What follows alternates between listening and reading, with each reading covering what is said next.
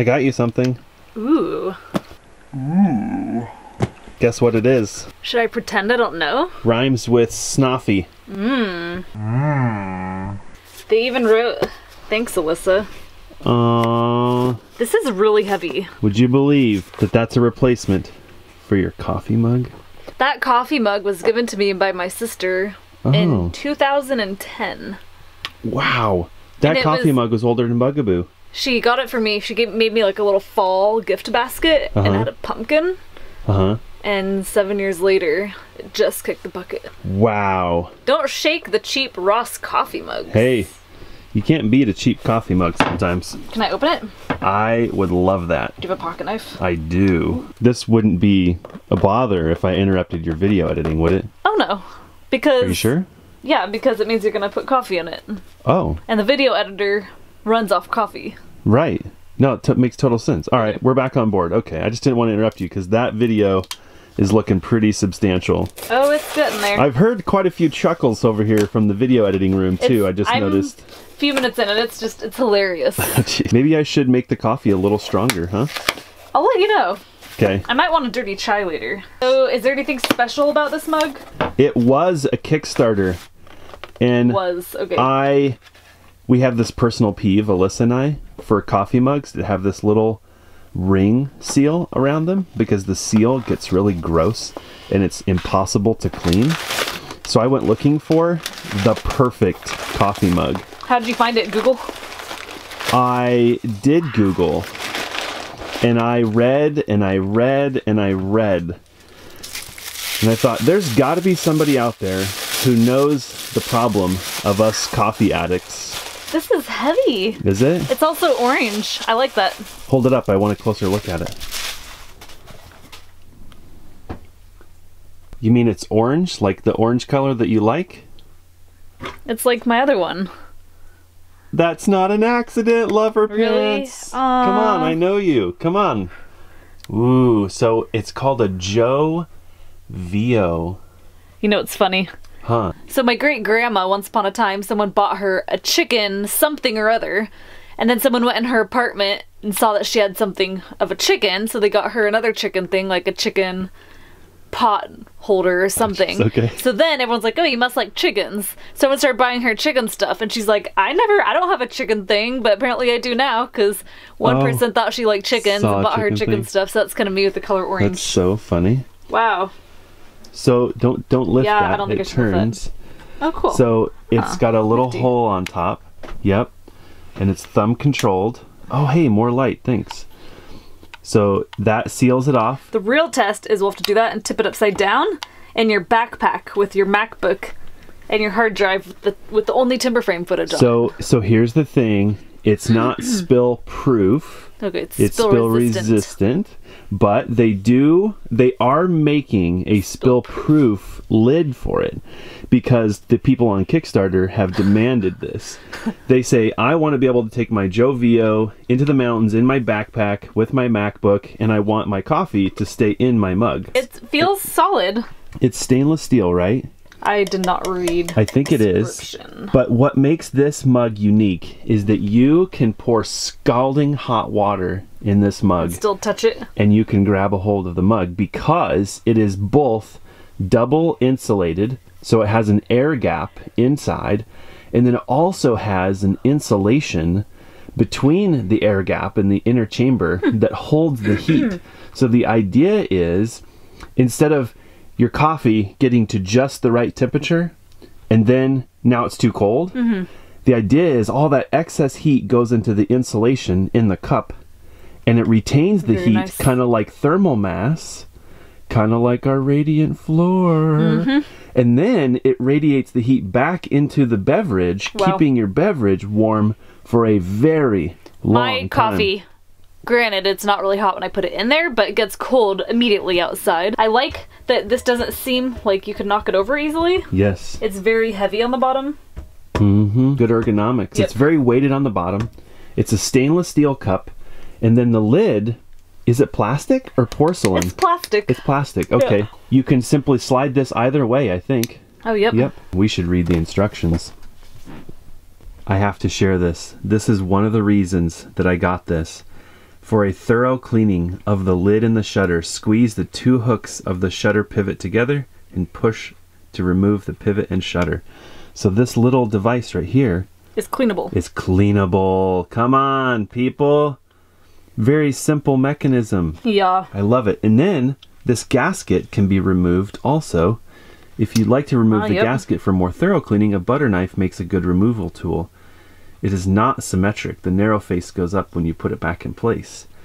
That's really cool. So, I may have, don't hold me to this yet, but I'm trying hard here to earn some brownie points with Alyssa. We don't get many comforts in this lifestyle, would you agree? Yes. Like, normal people's comforts, Alyssa's comforts. Wait, you can't even see them, they're not even on camera. Oh. Yep, that's very So, true. they weren't on camera, and then I got you a coffee cup, and now you can barely see them in the body of the camera. Yeah. These are the little things that I do because I love you. Thanks, liver buns. Yeah, and plus I was getting a little lonely because I have a to-go cup and you don't have a to-go cup. But that's been my excuse to not get out and work first thing in the morning. Yeah. So now I have no excuse. Yes. I see what you did there. Yes. I have removed all encumbrances to getting more work out of Alyssa. What's on the bottom? Is it kind of a rubbery? It's rubber, yeah. Okay. See that being like, grippy. Oh, it's very grippy rubber. It's not hard plastic. And this is also a rubbery grip, yes? Mm-hmm.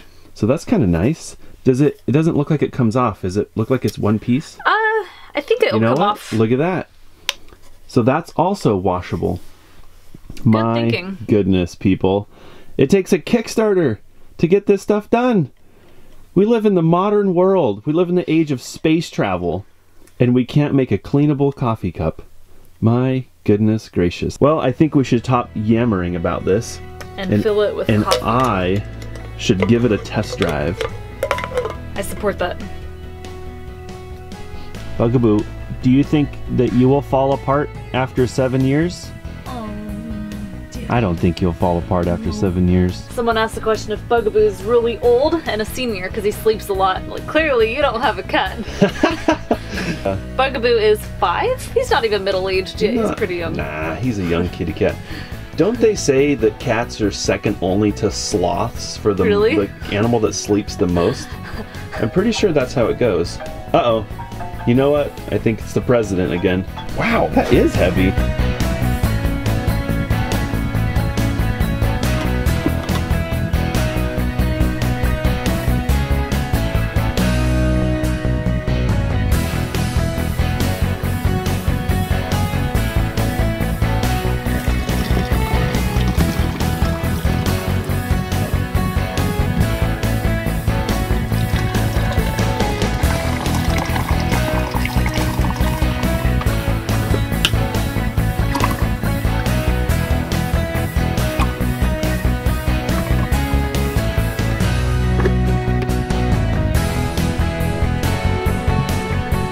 Wow, you are incredible.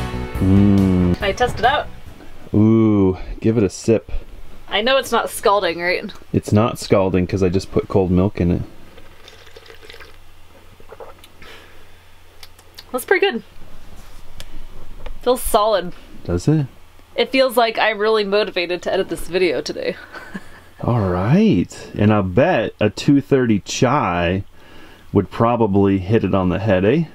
So Yes. right about the time where your rough edit's I don't starting know about 2:30. It's 11 now. It's 3.5 hours.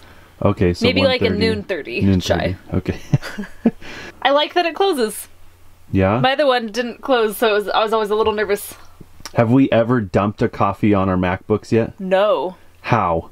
I have no How idea. is that humanly possible? Bugaboo barfed on my MacBook from this From cubby there right here. to He here. like leaned over the edge, blood all over my MacBook keyboard. You were weren't home. I wasn't home. I texted you a photo. Oh, and I could smell it through the photo. Just saying. I got out like the shop vac and a toothbrush and it still works. Look, she's still editing video on a... and it looks good. Enjoy your cup of coffee, love. Thank you.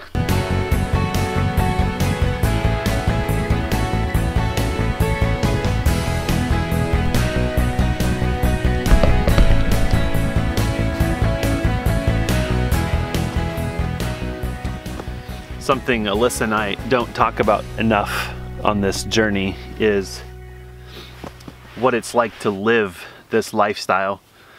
We want to do more and more in-depth videos and talk about it more, but I have to say that even though we did a video, for example, quite a while about being a female and living off-grid, it's really hard to touch on the reality of building a house while living in modest accommodations.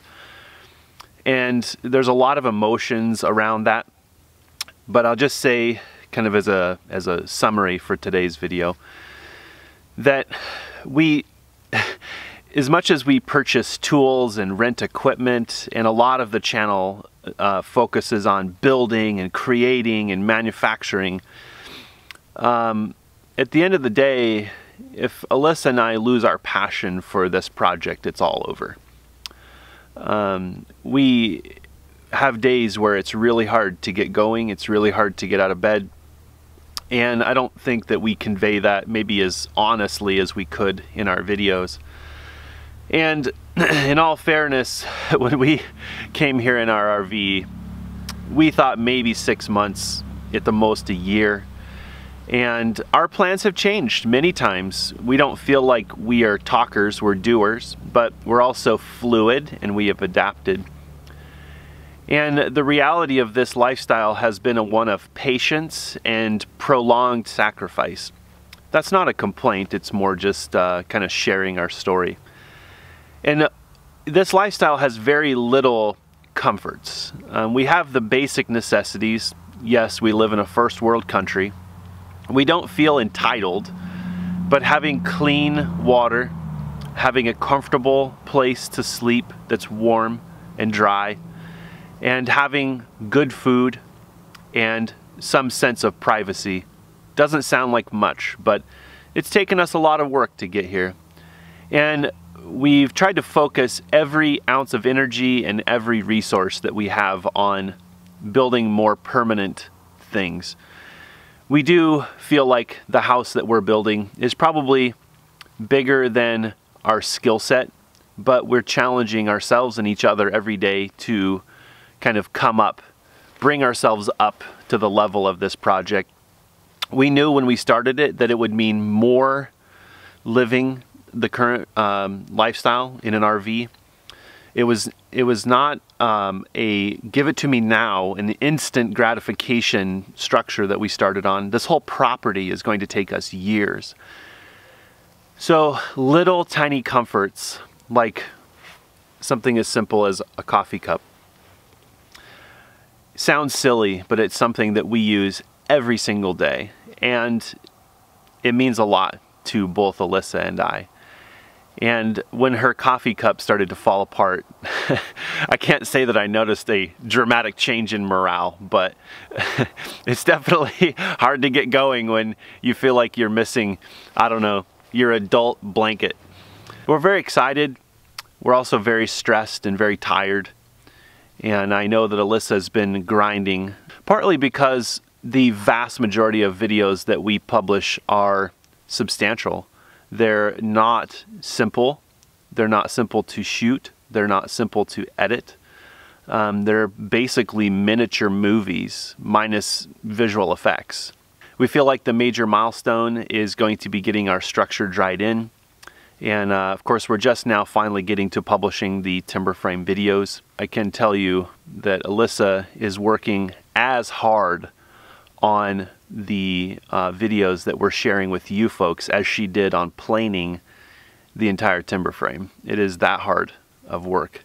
So today I'm kind of taking a little weight off of her shoulders. I figured I'd kind of share the story of the coffee mug. It's kind of a funny thing. Not so long ago we did a video, The Ugly Truth. I think it was like 9 ugly truths or something about RV living. Give that video a watch if you haven't, it's kind of funny. And we shared just kind of some of the realities of living in a really, really small space with 2 people. In the beginning of that video, we actually lost our French press. It was a very sad day. So thanks again for joining us, and we'll see you next time.